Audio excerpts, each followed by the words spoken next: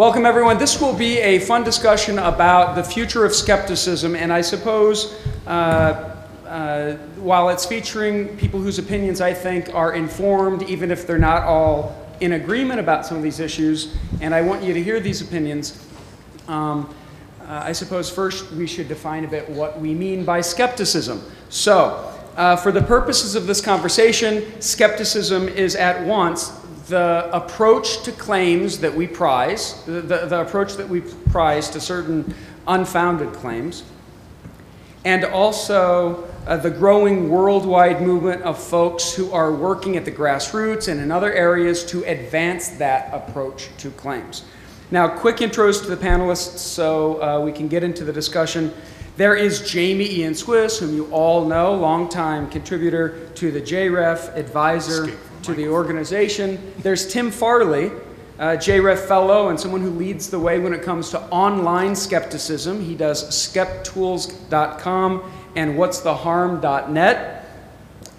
There's Reed Esau, co-founder of Skepticamp, which are informal, community-based skeptic conferences at the local level, really not just all around the United States now, but all around the world. And there's Barb Drescher. She serves on the James Randi Educational Foundation's educational advisory panel, and she has taught at Cal State Northridge. She focuses on perception, critical thinking, and attention. So, panel, first off, and let's start with Jamy. Jamy, you've been involved with skepticism for decades, more than I think anyone else of us on this in this discussion. And so, given your experience in this with National Capital Area Skeptics, Bay Area Skeptics, not Bay Area, New York City. New York City Skeptics, yeah. Apologies. Do you see this stuff we're all part of, the movement aspect? Do you see it growing? And I guess maybe, is it even a movement, or are we complimenting ourselves when we talk in those sorts of terms? I think we have unmistakable, incontrovertible evidence that it's a movement, both a movement and a growing movement. I think there might have been a time when we wondered if it was a movement, or we were hoping that it was a movement. Certainly in the early days of PsyCop, we were kind of hoping it was a movement, whatever that movement might be. But I think, there's a JREF tally now of over 200 skeptic organizations, activities, if you count skeptics in the pub, meetup groups, etc., and that's excluding humanist and atheist groups, over 200. When PsyCop was born, there was PsyCop. So I think it's unmistakably growing. I think that's terrific. I'm all for local skeptic activism for all sorts of reasons. I think it's an undeniable trend. Anybody else? You think this is necessarily growing as a worldwide movement? We use that phrase a lot. Sorry, I'm not used to using a microphone. I'm seeing everything growing as well as retreating in some respects. In my experience as a meetup organizer, I saw a lot of people signing up for the meetups, but they immediately became inactive. And so the numbers at meetup, while they are growing, overestimate the actual number of people that are involved. And so I'd say for any given set of numbers, be skeptical and take a close look at it. I'm sure that's true, and especially for something like meetups, and I think it demonstrates the difference between what organizing is and sort of, gathering. Because a meetup very often no one puts in any more to it than having a little coffee get together at their home and that's the nice thing about skeptics in the pub, is that it's kind of easy. You pick a place to do it, and then you go and do it, and it's fun and social, and I think that's really good. But with a meetup, someone has to take charge, someone has to maintain, someone has to organize, and sometimes people don't realize that till after the fact. And that's the difference between a meetup and a real organization. Organizations that either realize sooner or later that you need infrastructure, you need to be doing things, you need to be doing outreach, you need to be running lectures or whatever it is. That's what creates an organization. Barb? Well, what I'm hearing, I think, highlights the dichotomy between activism and identification. There's a difference between claiming an ideology, which I think we kind of do, we share an ideology, and a way of thinking, and being invested in whether or not other people share that, or maybe preventing the harm that some of the things that we fight, do. And there's a difference there. So they may sign up for, those types of groups because they want that identification, or they want to express that they identify, and aren't necessarily able to kind of work that into their lives as a priority. I did a census last year, and I recently redid it, of skeptic podcasts, because I was interested in how many were out there. And podcasts are at least a definable thing that you can find, because there's iTunes and places where they get aggregated. And podcasts also have a defined beginning, which was April, May of 2005, when there were 2. And now there are 96. And about 30 have gone by the wayside. And so there was a huge growth in the years in between. Slow growth at first, and then a huge explosion in 2000, 2008, or 2008, 2009. And for some reason, I'm noticing a little bit of a leveling off right now, where it's hovering around 95, 96 for the last year or so. And I don't know if that means anything, but certainly 96 skeptic podcasts. And that's, as Jamy said, where he was leaving out the humanist groups, I left out all the atheist podcasts. I was focusing just on the ones that had significant science content, just for sheer, trying to keep the scope down of what I had to measure. And they also found that there were about 10 languages. Most of them obviously are in English, but a bunch of other languages represented, which was very encouraging.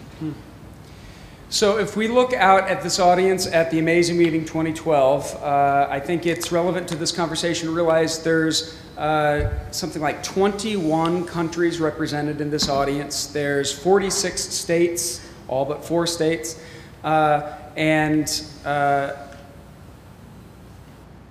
What that suggests to me is that whatever TAM is, it's reaching out to a lot of folks, especially when you consider the factor that just right around 50% of the people who are here this year are at TAM for the first time. And that's pretty consistent over the years. And in that sense, I consider TAM sort of an outreach vehicle.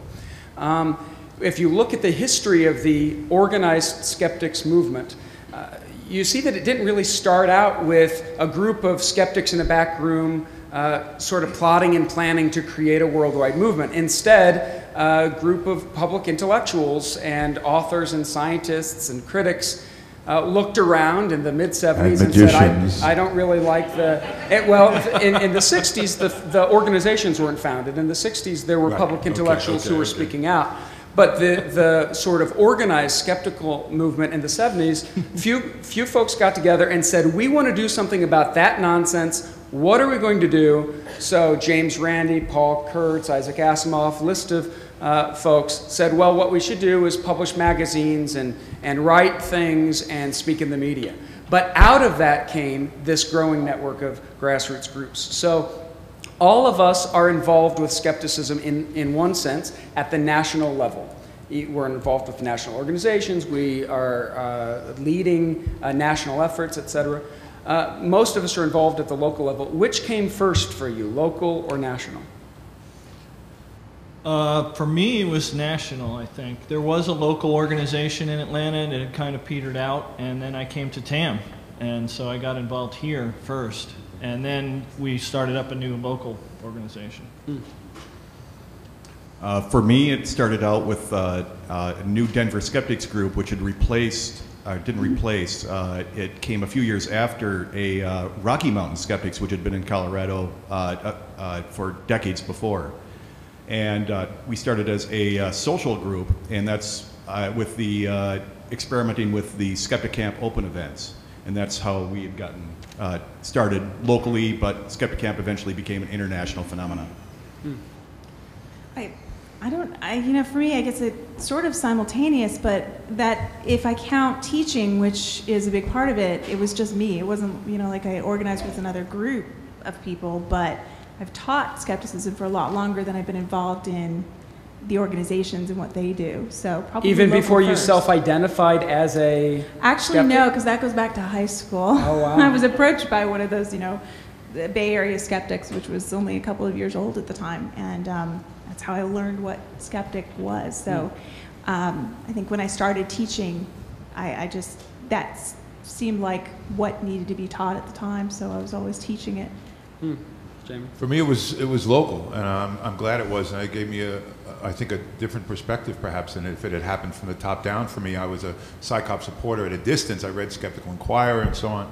But it was 1985, and I was in Washington, D.C. as a resident performer at a club there. I met Chip and Grace Denman. We found out right away we had magic in common. We had PsyCop and Skeptical Inquirer in common. We were kind of amazed that there were no skeptic organizations in Washington, D.C. We thought that maybe the nation's capital could benefit from such a thing. A little rationality, you know. And 2 years later, we were still sort of complaining about the fact that no one had done it. And then one day it dawned on us, oh, it's probably going to have to be us. And we, Chip and Grace and I, with the help of the late Phil Klass, one of the great warrior skeptics from PsyCop, who was in the area also, started the National Capital Area Skeptics. So we've rehearsed a bit about the history of this organized worldwide skeptics movement as it's growing. But recently, so I've been involved in this, 15 years, and I feel like it's changed a lot, and it's changed more in the last few years than it has in the longer span of my involvement before that. So let's explore the various ways skepticism as something we're doing, not as a position we have, but the activism part of it, how that's changing. So Tim, you've really led the way in identifying and cultivating approaches for advancing skepticism even outside of the groups people might go to once a month. Yeah, there's a lot of really exciting things going on in the internet, because it seems like one of the fundamental things that we could be doing is trying to reach out to essentially the customers of our competitors, right? It's the customers of psychics, the customers of homeopaths, because a lot of these people don't know what they're getting into. We've had people show up at our Atlanta Skeptics in the pub and get upset that we were saying bad things about homeopathy, and then we said, oh, have you never heard the explanation? And we explained it to them and they were shocked. So sometimes simple things like that can reach people. And so I've been making my specialty studying ways that we can get skeptical information in front of people using the internet. And there's a lot of interesting things going on in terms of marketing, local marketing, like ways that businesses put themselves on the internet so they show up in Google Maps and things like that, and the way websites are rated and blocked because there's so many hackers and all this other scams and stuff on the internet. And I've been doing things through my blog where I teach skeptics how to use these tools to get a skeptical message out there. So for instance, using the Web of Trust tool to put a negative rating on sites that are selling pseudoscience and crap, so that if the person happens to have that tool installed on their computer, they'll get a big warning on their screen. They may have to dig a little deeper to find out why that warning is there, but at least it'll stop them for a moment and say, hey, somebody thinks this is bad. Maybe I should look further. I think of myself as taking activism in a new direction, or at least in a non-traditional direction. My emphasis, or my focus with the Skeptic Camp events is not outreach, which a lot of people might think, oh, open events, outreach.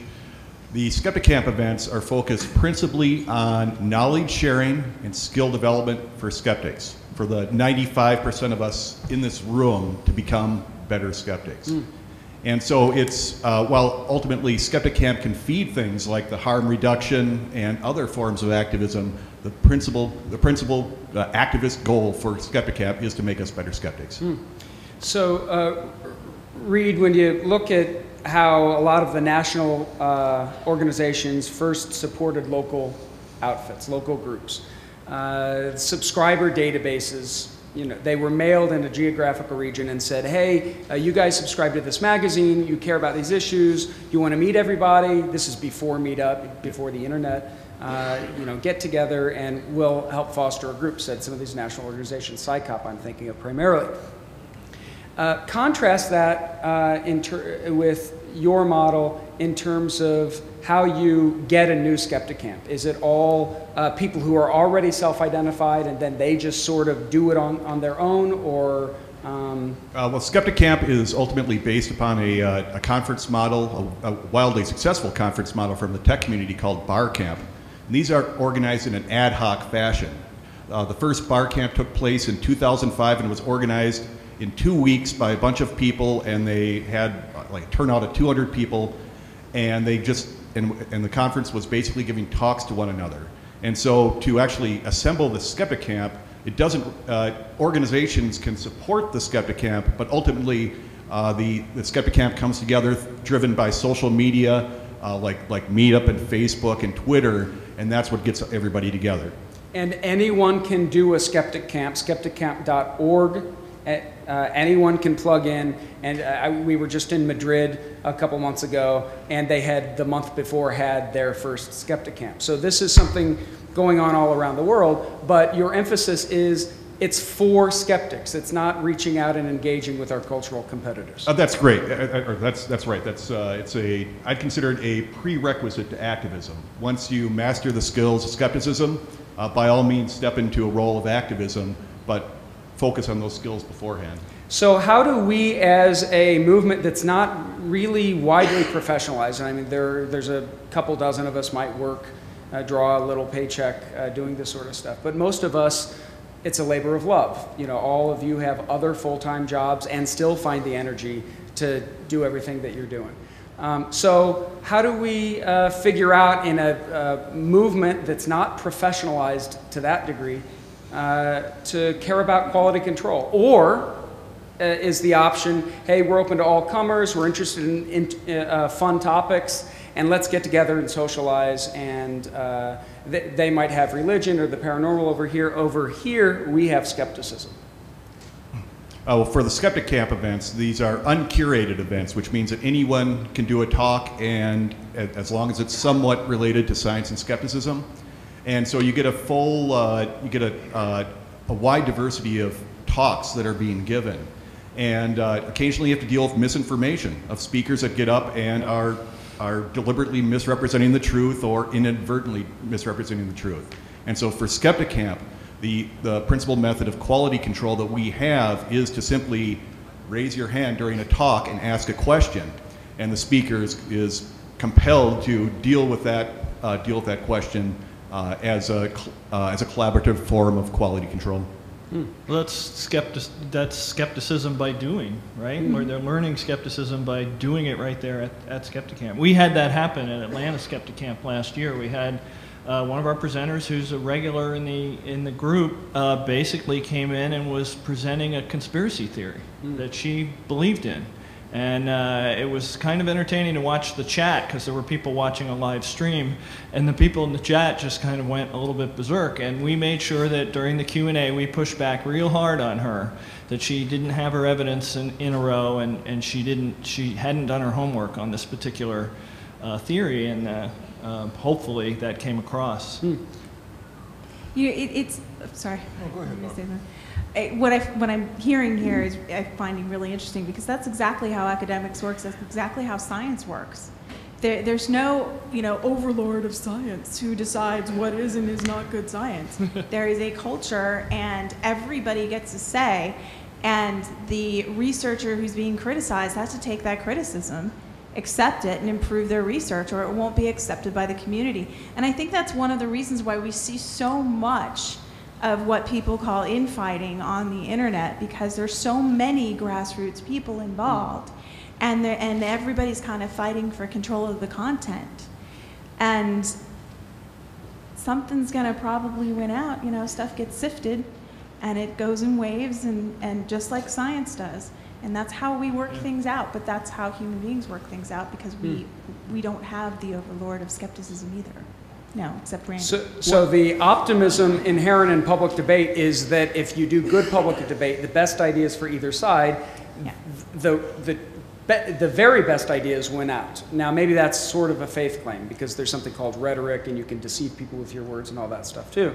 But it seems to me that the Skeptic Camp model is sort of different than the local group skeptic organization model, at least in the sense that the local groups I've been part of, they have monthly lectures, people come in, you get informed about something interesting, and then you go socialize. Yeah, you can think of Skeptic Camp as being, as opposed to the formal education of a skeptic's, or the structured education of a skeptic's toolbox, Skeptic Camp would be similar, but it's peer-based education. It's us, it's us learning, sharing what we know and learning from each other. One of the things that I emphasize in almost every talk that I give is for skeptics that, because we do need, there's so much nonsense out there, we need as many people as possible to push back, especially on the local level, but you need to do your homework. So one of the things that I emphasize is specialization. If you're doing stuff on the internet and you have a website or whatever it is that you're doing, pick a topic, pick a subtopic, because we've got a lot of stuff going on in skepticism, you know, everything from UFOs to Bigfoot to denialism to alt-med. There's so much stuff that I know I can't keep up with it all. So I recommend that skeptics who want to do stuff online, pick a slice and then just dig deep and read the books and read the articles and make sure you know everything there is to know about that slice of skepticism, and then find where you're needed online and make your knowledge available. An example who comes to mind is Susan Gerbic and her Right. work. You want to explain that Yeah, sort of project? People can get involved. One of the tools that I push, my blog is called Skept Tools, and because I was trying to push people to use the tools that are out there on the internet to advance skepticism. And one of the things that I talked about early on, like 3 years ago, was Wikipedia. Getting on Wikipedia and making sure there's skeptical content and that the content that relates to our topics is good. And there's a lot of reasons to do that. And Susan saw that and saw a presentation that I gave on a JREF cruise, actually, and took it to heart, and she made that her specialty. And so she's got a whole blog just devoted to Wikipedia, and she organizes people to edit stuff on Wikipedia, and she's working on a new project now and relating to translating stuff into other languages on Wikipedia. And so that's exactly what I mean, is, you know, just dive in there and find your area, and that way you can focus on it and learn all there is to know. I think Reed and Tim both make excellent points about the need for this kind of training within and expertise within, and I think these are important arguments, for example, for why one of the valuable roles of JREF is to serve as resource and support for local skepticism. I think that's a powerful role for the organization among other services provided. But I also think at the same time that need for expertise and to know what we're talking about before we talk about it should not be considered a discouragement to local activism, because invariably what happens with local activism is people want to get involved and people want to do something, and they don't, and not everybody has the expertise. Well, that's true. And you can't wait around until you have enough expertise or enough experts, especially on the local level, to have experts on every subject. You do need to reach out before you open your mouth, absolutely. But the desire to do something, the willingness to put out that energy and effort to do something, to gather people, to put on a monthly public lecture. When we started NCAS, we almost immediately began a lecture series that pretty quickly after by the second year, I think, was up to 10 lectures a month, 3 lectures a month, and we've done that ever since. And New York City Skeptics, one of the first things we did with New York City Skeptics as well. And we do other things, but those, you know, fundamental, basic things of a regular lecture, of a skeptic in the pub, a more sociable thing, you don't have to be expert to do those things. You just have to have a willingness and a desire and maybe a passion about the cause. So what I love about these resources, I'm a fan of both. I love What's the Harm, and we've used supported Skeptic Camp efforts with New York City Skeptics. I love all that, and we do need more of that to provide that expertise for skeptics to educate ourselves and equip ourselves, but there's no substitute, and even expertise is not a substitute for, hey, I want to do something, goddammit. This is true, So- but you have to be able to recognize what you reasonably should be able to do as a non-expert, and where you need to consult somebody who is an expert. And with the skeptic movement as big as it is, and the people that are involved, we have somebody for just about any question that you would want. Yeah. Somebody. You just need to reach out to them because most people are pretty responsive. So in this part of this discussion, as we're exploring the future of skepticism, we're really talking about the lay of the land right now. And I hear everyone on the panel drawing a distinction between working to educate folks from a skeptical point of view about various topics and activism to make a difference, activism to change something. Obviously, educating folks changes things too. But it seems to me that was the distinction that you were drawing. And Simon Singh comes to mind, and the chiropractic campaign in the UK, where grassroots groups, local groups, pub groups, etc., all sort of, from the bottom up, coordinated a campaign that was activist in nature, not educating people, the general public, as much about chiropractic as it was pushing back against chiropractic, right? And it had great effect. Do you think there are similar opportunities for folks who self-identify as skeptics, who are plugged into the movement, but aren't going to be experts in an area like Tim just suggested? Not everyone wants to carve out an expertise or a niche field and stake his or her claim on that. You know, not everyone wants to do the homework on the history, of Bigfoot lore, right? So Well, are there similar opportunities here for us? I think, some people are great designers, can design logos or Tim's a good example of someone whose technical expertise is so invaluable to the community that it wouldn't matter if he didn't know anything about skepticism, which he clearly does. He offers us, it's gold, right? And you don't necessarily have to even have a great understanding of how scientific studies work, as long as you recognize what you do and don't know, and you use the strengths that you have in ways that help, you're helping and you're making a difference. And some of it can be a huge difference. And that was a good example, the Simon Singh thing. One of the ways that they pushed back on the chiropractors is they knew, just from experience, that a lot of the chiropractors were making claims that were not legal under British law and the advertising regulations on their websites. And so a couple of people, led mainly by Simon Perry, went out and they went to every single chiropractic website in the UK and just went over every piece of text that was on there and got copies of it all and found where the language was wrong. And they filed hundreds and hundreds of complaints with the chiropractor's own regulator and just made this paperwork nightmare for them in response to them making a nightmare for Simon.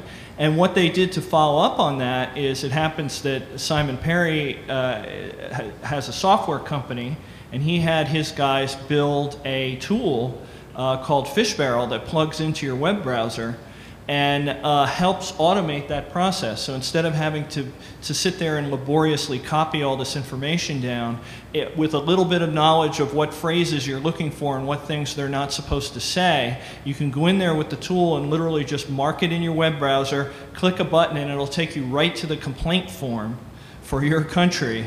And you fill out the complaint and tell them who you are, and it files. And this doesn't work that great in the US because our agencies aren't as responsive, but in the UK it's an awesome thing, and they literally every week there's announcements that we made this chiropractor take this off his site, and we made this herbalist take this off their site, and they're one by one scrubbing all this crap off the internet.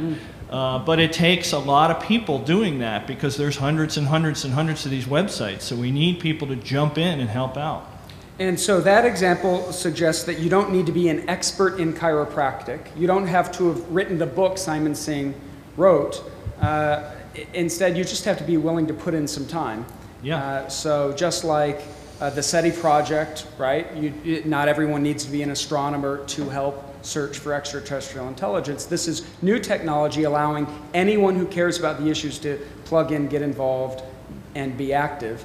Do you think that will only grow with time, or is it really just an empty playing field that it's up to us to poke around, find these new opportunities? I think it's growing. Every time I look, I find new things out there that potentially could be used in this way, and we're starting to see folks actually building tools that are more specifically designed for this sort of thing. There's a guy here who built a tool called Rebutter, and I'm noticing a lot of activity amongst the kind of digital end of the newspaper industry in the U.S., where they're concerned that their industry is dying.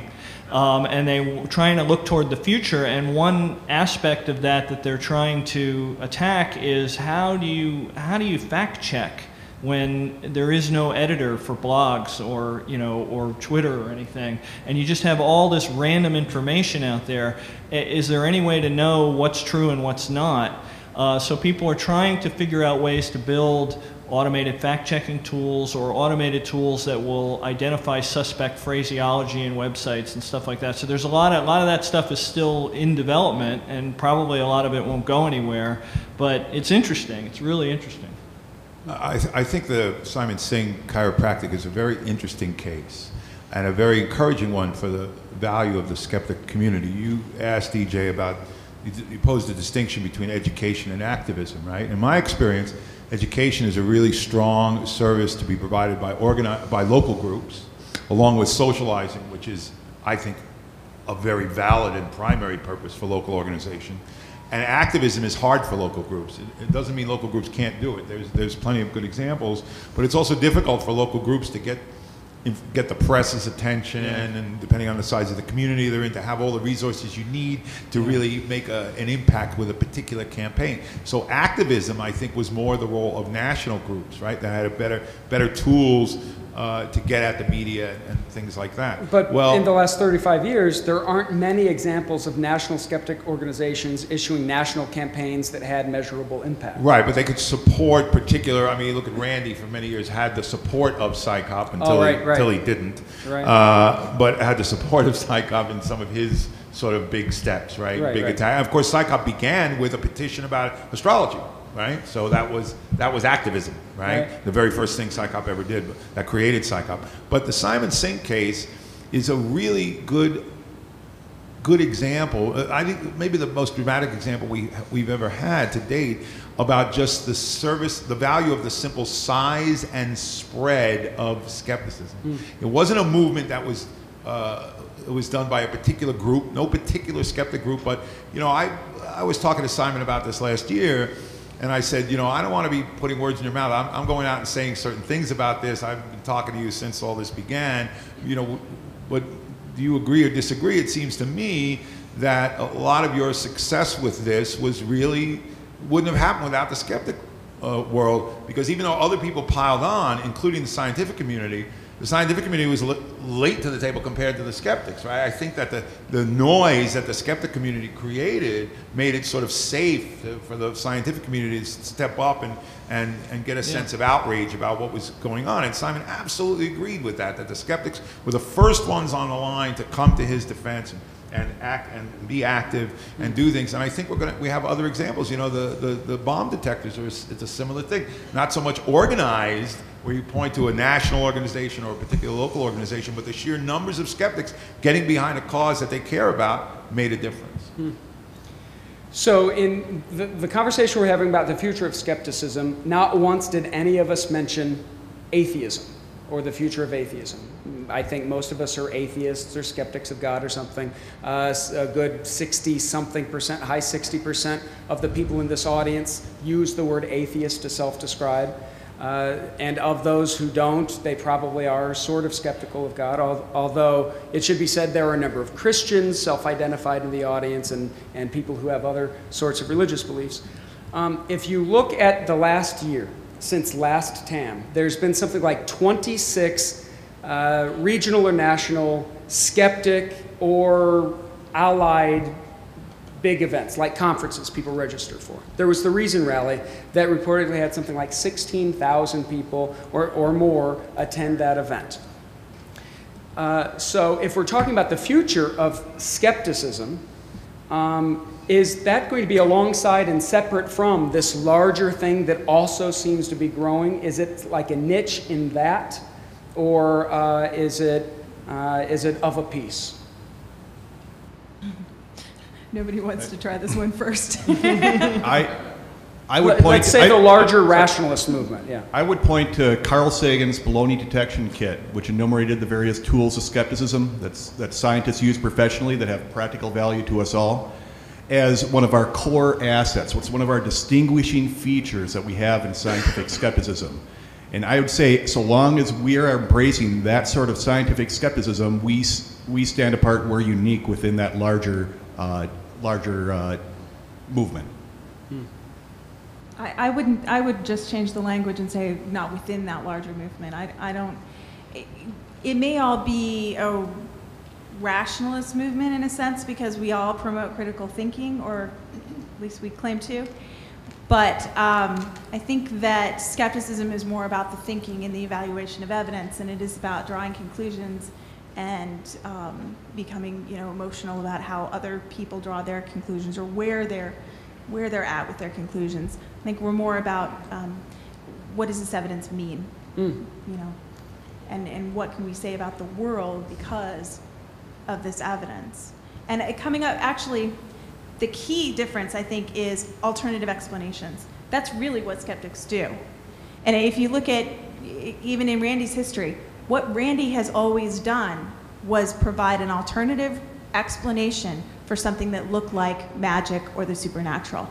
And that's scientific. That's what science does. It provides alternative explanations and eliminates theories until you only have a few left, and you still hold that tentatively because it might be wrong until something better comes along. But it's all about providing alternatives, not saying this is true, but maybe that the claim you're making may not be true because it could be this instead.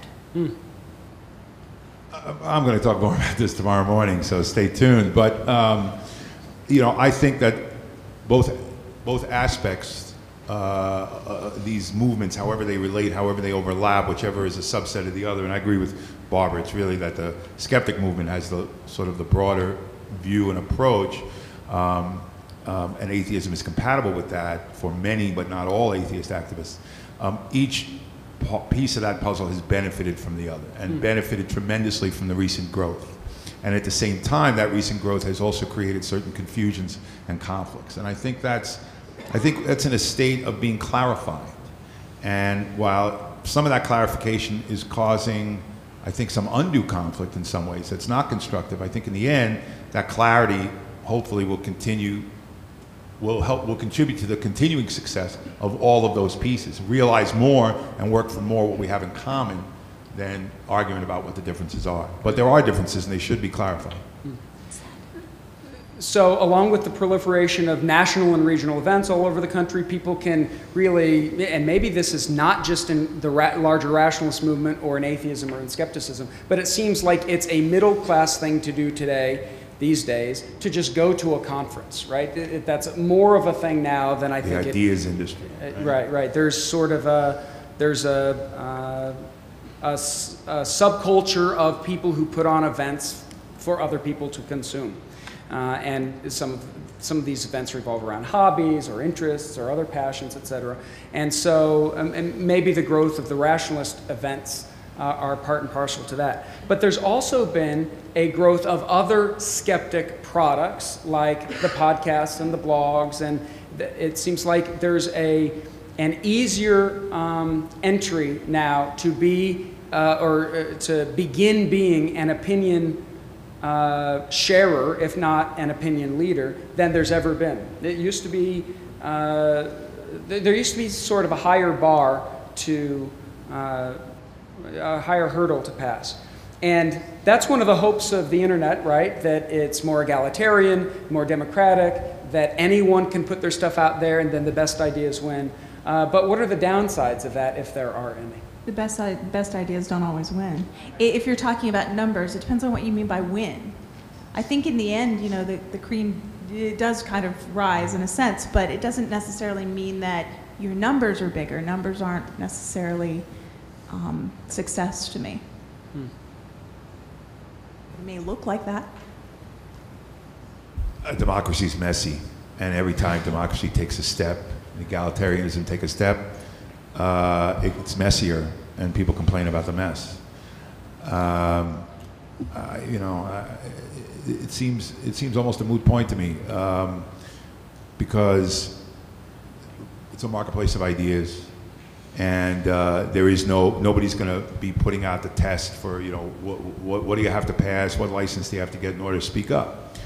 And I just think that, you know, it's the nature of information technology, which has a profound effect on all kinds of worlds. You know, I come out of the magic world. The magic world has been transformed culturally and artistically by information technology because we survived for centuries on secrecy, and a lot of that secrecy is gone. But look at publishing. You know, it used to be that you had to have some good ideas in your head before you got a book deal, before you get a book out, because of all the expense of publishing a book. But now it's much easier to self-publish, so there's a lot more lousy books. But that doesn't necessarily interfere with the opportunity for there to be good books.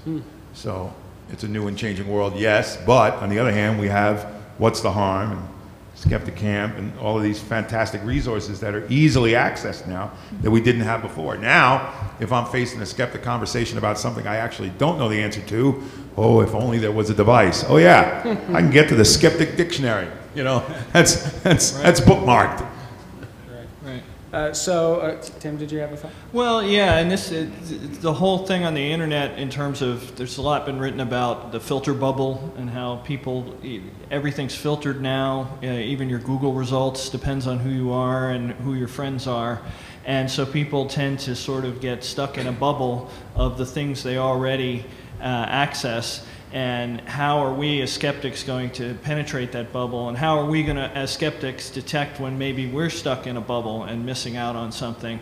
And so there are a lot of people trying to figure out ways to deal with that through the technology, building, you know, filtering tools or tools that, ways to read content on the internet that aren't so standardized, so you're not stuck in the same sources over and over. But it is an interesting problem. I would just add that it's a particular problem, interesting challenge and a lesson for skeptics, because in an age of information, what is needed is skills of selection, right? That's what we ought to be. That's what the world needs to be teaching. Yeah. I mean, I wish my kids, you know, had a first or second or third grade class about how to judge good information from bad information, not just in our skeptic sense, but in the larger world sense. You can judge good information from bad information because the internet is full of both. And that's supposed to be a skeptic's purview. So, I mean, I think that's a very interesting lesson and challenge for us. So as we've begun exploring the future of skepticism, we've talked a bit about the history, we've talked about the lay of the land now, these various ways that skepticism has changed recently and suggests trends for change going forward. Let's end our discussion with each of you making a skeptic's prediction about the future of skepticism. So, Jamy. Well, considering my line of work, I have in here a sealed prediction. So you were saying 5 years look ahead? Was it in a jar? About 5 years? Yeah. Okay, so open this in 5 years and we'll see how we get. There you go. There you go. No, but in case you're impatient, I thought you might. I know you, DJ. You're so impatient. Hurry up, Jamy, please. It says, I haven't a clue. But I do think that the Simon Singh chiropractic case, the dowsing bomb detection cases, I think these are really good, optimistic indicators of the impact and success that we can look toward as increasing possibilities as a result of skeptic activism, as a result of you all being here and then going home and doing what you're doing on the ground. Those are cases where it's not, as I said, it's not one local group, it's not one particular big national organization. It is the world and community of skepticism raising their voices when the opportunity occurs and having an undeniable impact. And I hope and I think we will see more of that. Yeah, I agree with that. I'm always very excited when I come to TAM and I see so many folks here because, you know, every one of you it can make a difference because of the internet technologies. I mentioned before that I've noticed a leveling off in the number of podcasts, and I don't know if that means something, remains to be seen. Maybe we've saturated and gotten our podcasts, and 100 podcasts. That's a lot of material, and that's a lot of healthy. That's a healthy community right there. So that's a good sign. I think the future is figuring out these things like the filter bubble and figuring out ways to get better information in front of people using these internet tools. And there's a lot of opportunities out there. And we talked about crowdsourcing in my workshop yesterday, and I think that's the future, is everybody helping out, not just not just the national orgs do their thing and get with the media, but everybody else needs to be out there on the internet. And when the next Simon Singh needs you to raise your voice, you need to be ready to raise your voice. Or if there's a psychic who lives in your town and no one else has noticed them, you need to be the one that notices them so that the rest of us can raise our voices in defense of you. So it's all a big part of the same thing. Inspired by Tim, I've been keeping metrics on the growth of Skepticamp over the last several years. And so I've hard numbers in which I'm going to stake my reputation upon. I estimate, or at present, we just hit our 50th Skepticamp internationally. Took place in Fort Collins, Colorado, a small campus town. Yeah, that's right. Yeah, Fort Collins. Yeah, 50th. Yeah. We 2 different languages, English and Spanish, for the Skepticamps, and in 5 countries so far. I estimate that by July 2017, when TAM occurs here, we'll see it in 5 different languages, 10 countries, and a total of 200 Skepticamps. So 4 times where we are right now.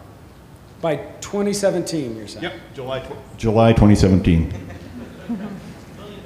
There we go. Well, I racked my brain because this is a perfect opportunity for some great jokes, but I'm not that funny. So, That was funny, I'm going to Barb. try to deliver somebody else's. Climate change deniers will cause a ruckus at TAM 15, which will be held here at the South Point Hotel Casino in Seaport.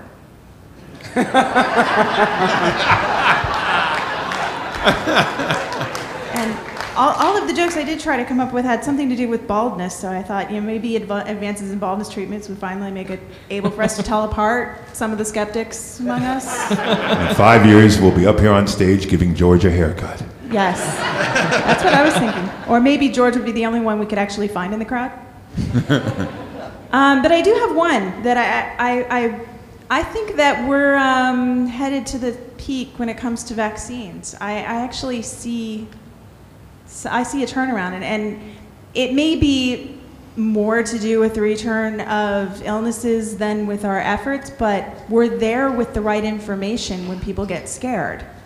So we have to take some credit for that. And I think in 5 years, we're going to turn the tables on that to a point where it's no longer a skeptical issue. It's going to be more of one of awareness than of fear. Because there are some diseases where we're under-vaccinated simply because people aren't aware they need to be vaccinated, things like pertussis. And that probably has more to do with it at this point than fear. But I think we're going to hit that. I think we're going to turn the tables on that. I think the fear is going to start going the other direction. So growth of Skepticamp, popping the info bubble, vaccines, vaccine denialism solved, and you don't know. Yeah. So, ladies and gentlemen, please join me in thanking our panelists for this exploration on the future of skepticism.